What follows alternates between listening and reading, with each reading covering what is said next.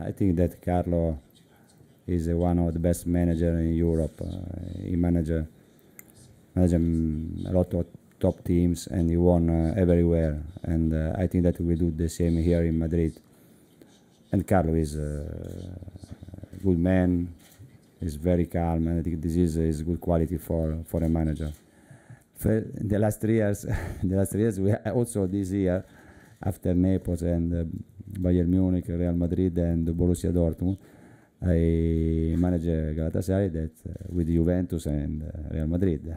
I think I'm not very lucky, but you know, if you want to manage a top club, you should play against other top club. I think this is good for this job, and I'm happy. I'm happy for this.